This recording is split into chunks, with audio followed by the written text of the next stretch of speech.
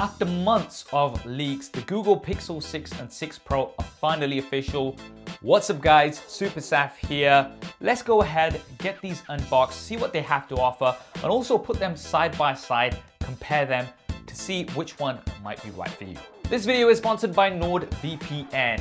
Check out the link in the description for a special offer. So the unboxing experience is identical with both devices. You get the Pixel 6s, some paperwork with a SIM card tool, a USB Type-C to USB Type-C cable, a USB Type-A to USB Type-C converter, and unfortunately, there is no charger included out of the box. This is something that we were expecting, and it has become a trend, unfortunately.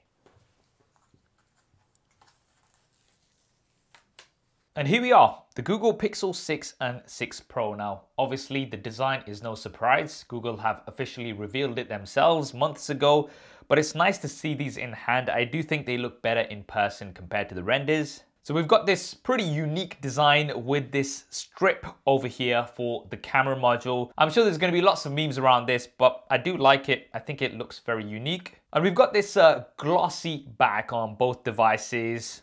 I'm generally not a fan of a glossy back. I would have preferred a matte finish.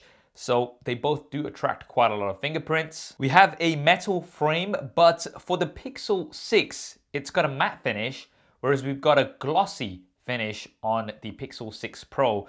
Again, I do prefer the matte finish.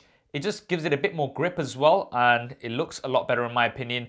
And the edging around the camera module is also matte on the Pixel 6 compared to the glossy on the Pixel 6 Pro. So right away, I would consider a case or a skin. You can always pick up a grip case or a skin from our channel sponsor Dbrand. They've got lots of different options for the Pixel 6 and 6 Pro. And with the grip cases, you're not just stuck with one style. You can always mix it up and just change the skin, which is actually on the grip case. I'll leave a link to Dbrand down in the description below. Now both devices are IP68 water and dust resistant, which is great.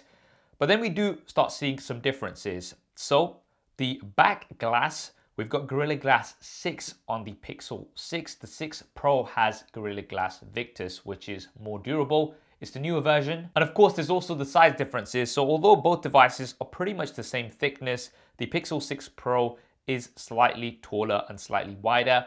However, there's really not much difference in terms of the weight. The Pixel 6 Pro is just a few grams heavier compared to the Pixel 6. Now switching over to the front, we've got much bigger differences. So the screen size, the Pixel 6 Pro has a larger 6.7-inch display versus the 6.4-inch display. You'll also notice that the Pixel 6 Pro does have smaller bezels compared to the Pixel 6. And there's a curved display on the Pixel 6 Pro, whereas we've got a flat display on the Pixel 6. Punch out for the selfie camera. Both devices are using OLED technology. However, the Pixel 6 Pro is superior. The Pixel 6 comes with a full HD plus resolution, whereas the Pixel 6 Pro has a quad HD plus resolution. So we're getting a higher pixel density, which means details are sharper. But more importantly, the Pixel 6 has a 90 Hz refresh rate, whereas the Pixel 6 Pro can go all the way up to 120 Hz, making things a lot smoother. Now 90 Hz is still good. 120 Hz is just going to be better when you're scrolling through your social media feeds, when you're gaming. And the Pixel 6 Pro also uses LTPO technology, which the Pixel 6 does not. What does that mean? Well, on the Pixel 6, you're just going to be able to switch between 60 and 90 Hz, which means even when you have something static like this, it's still refreshing 60 times a second, which can have an impact on battery life. The Pixel 6 Pro, however, thanks to the LTPO technology, can go all the way down to just 10 Hz. So when we've got something static here, then it's only going to be refreshing 10 times a second rather than 60 or 120 times a second. Now the front displays both have Gorilla Glass Victus, and we do have an in-display fingerprint scanner on both devices, which works really well. Now before we move on to talking about the cameras, a quick thanks to our sponsor for this video, NordVPN. So you guys know that the Google Pixel 6 and 6 Pro have been some of the most leaked devices of recent times. And if you want to make sure that your personal information isn't leaked and tracked by your internet service provider and other third parties, then you're going to want to check out NordVPN. With NordVPN, it's as easy as a tap of a button to connect you to the internet via a remote private server on any of your devices, keeping your online data private. This also means that you can get access to content that may not be available in your country. This is something that I use all the time. Lots of programs and movies are available in the US first before the UK. I can just log into NordVPN, change my location to the United States, and have access to so much more quality content. Go to nordvpn.com/SuperSaf to get 73% off the 2-year plan with 4 additional months for free. That is less than the cost of a cup of coffee each month.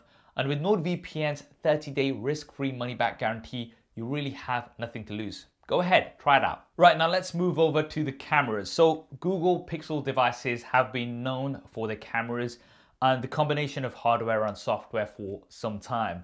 One of the things that we have had, however, on Google Pixel devices is that the camera hardware really hasn't been changed over the past few years.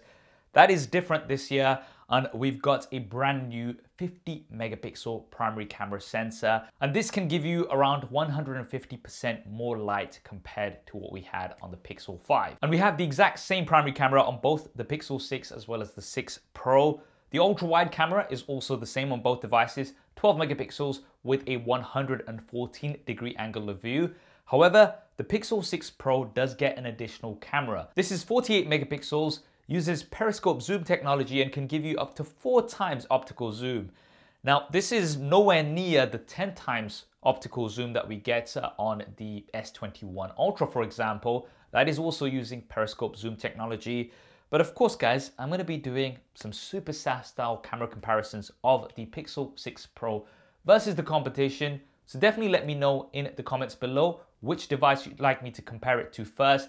And also, don't forget to subscribe and hit that bell icon because you're really not going to want to miss it. Google has also introduced some new software features along with the Pixel 6 and 6 Pro, which I can't show you as yet, but we've got things like the Magic Eraser, which is going to let you get rid of people in the background that are photobombing your shot, as well as Face Unblur, which is going to try to restore faces in images where there might be some motion on faces. For video, both devices can now film up to 4K 60 frames a second.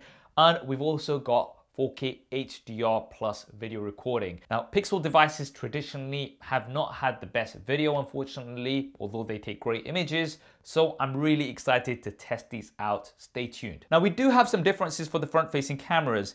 The Pixel 6 has an 8 megapixel front-facing camera. The Pixel 6 Pro has around an 11 megapixel front-facing camera. You've also got the option to take wider angle selfies around 94 degrees on the Pixel 6 Pro. And the Pixel 6 Pro can also record at 4K up to 30 frames a second from the front-facing camera. On the Pixel 6, you still only have 1080p up to 30 frames a second, unfortunately.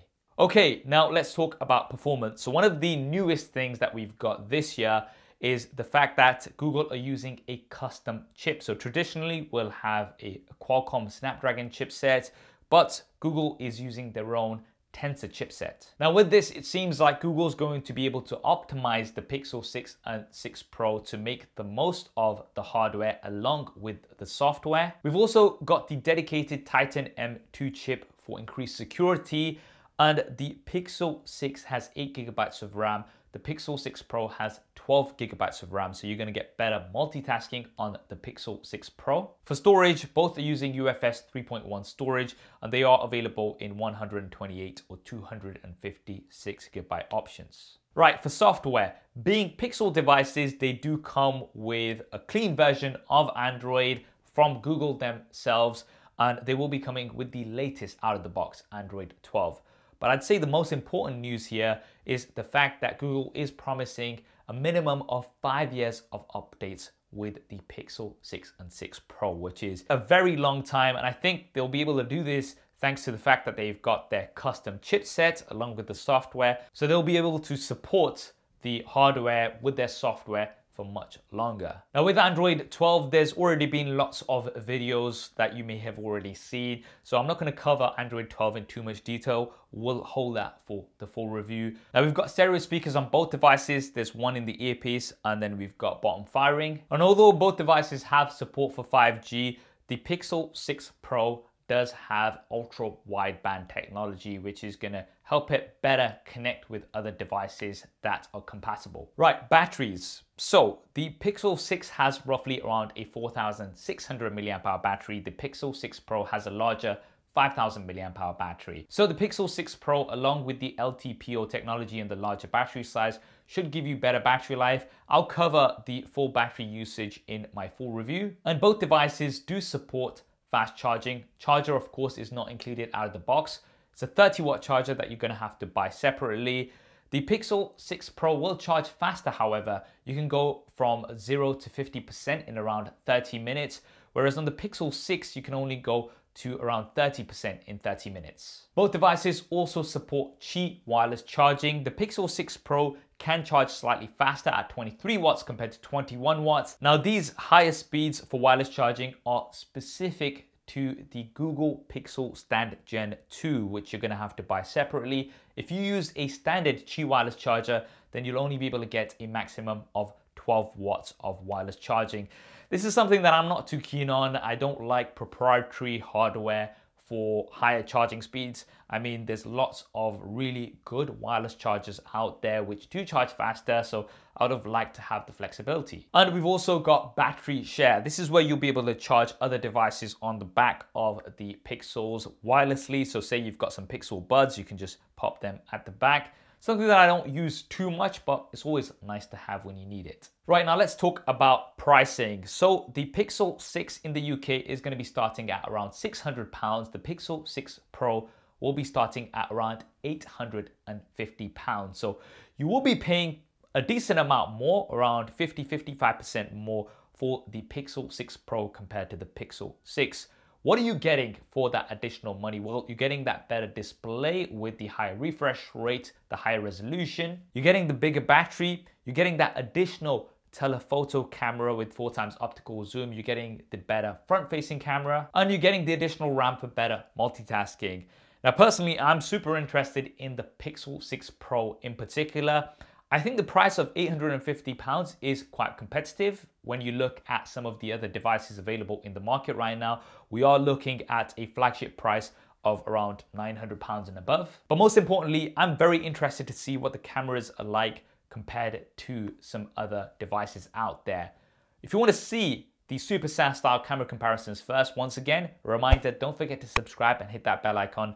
Those will be coming very, very soon. I'm working on them as we speak. And also let me know down in the comments below what you think of the Google Pixel 6 and 6 Pro and which devices you'd like me to compare them to. I hope you enjoyed this video and found it useful. If you did, then do smash that like button for me. If you want to see some related coverage, then I have done some comparisons with the iPhone 13 Pro Max, which I'm going to link in the cards here. Thanks to our sponsor, NordVPN. Don't forget to check out the offer in the description. Thanks for watching. This is Saf on SuperSaf TV, and I'll see you next time.